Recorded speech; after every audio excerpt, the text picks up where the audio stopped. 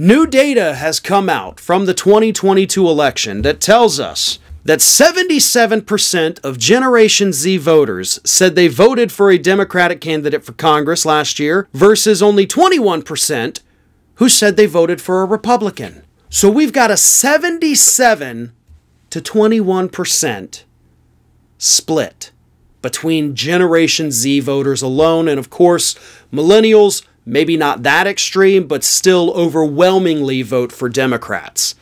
Those two blocks combined now make up the largest voting bloc in the United States, outnumbering the baby boomers, which happens to be the largest voting bloc for the Republicans.